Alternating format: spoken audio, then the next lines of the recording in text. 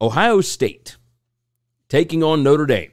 And I bet this one didn't go the way that the majority of you thought it would, did it? This was 21-10. Ohio State wins at the shoe. But I will tell you, I didn't see this at all. Now, I didn't bet on this game, but man, let's pop this thing up here. Let's look at some of the stats. Offensive yards per play. Obviously, Ohio State won that. Total yards. Kong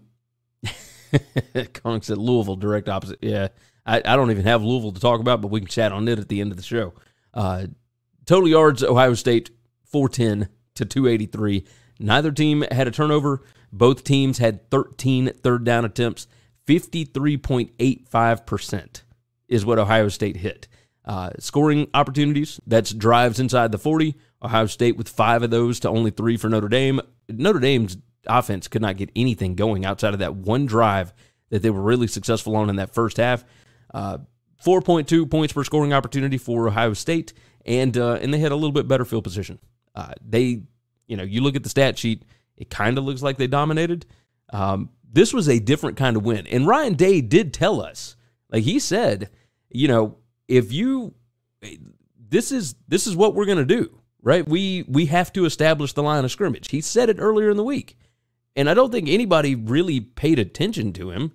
At least I didn't, because you see all those weapons, you see what they're doing, and you think, now this is what we expect, is the Rose Bowl, right?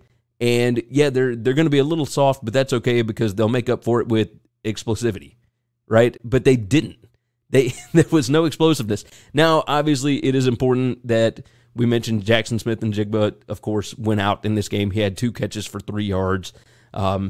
It was strange, right? Because we don't know exactly what's going on there. I'm curious, you guys that are in the chat or that are watching live, I'm curious what your thoughts were on this offense. I mean, they ran the ball. Like, they decided that they were going to go to the line of scrimmage, and they were going to make this thing. They did it on defense, which, by the way, Jim Knowles' defense, how awesome was that? It's like they have already got this thing figured out. It was a fun ball game to watch, just schematically, right? Looking at the Ohio State receiving, Xavier Johnson here, 2 receptions, 34 yards. He had that 1 touchdown. This was a former walk-on. He thought he was going to shock everybody. I saw all the stories afterwards when he came in as a freshman. But, man, just awesome. Like, just awesome to see him get that opportunity to make that play like that. C.J. Stroud, I was not overly impressed with. 24 out of 34, 223 yards and 2 touchdowns. Like, I'm not going to say pedestrian. How about working like? That's a very working man evening at the office, right?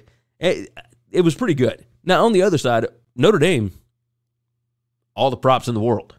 All the props in the world for them, because they were able to do things defensively. They dared Ohio State to run the ball. They dropped back multiple guys over and over. They dropped 2 safeties. The only time that I bet Al Golden really wishes he had something back was, of course, the double safety blitz when C.J. Stroud hit him over the top, right? That's the one, and that's the one that, of course, went to Xavier Williams there. But yeah, Xavier Johnson. I still don't know exactly what to make of either one of these teams, because I still don't think Notre Dame is very good on offense.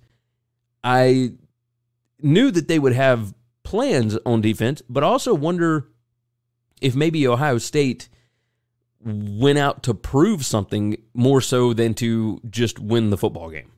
I don't know if that makes a whole lot of sense. I think Ohio State had plenty of opportunities. I just don't think that they took advantage of those. And if you're telling me that Jackson Smith and Jigba is the only way that this offense is explosive, I just can't buy that. Like, it really doesn't make any sense to me. So, either way, Ohio State gets the win. Thanks for listening to Winning Cures Everything. Make sure and subscribe on YouTube or your favorite podcast app, and make sure to leave a nice 5-star review. You can follow Gary on Twitter @GaryWCE, and the show is @WinningCures. Be sure to check out the merch in our web store and share the show.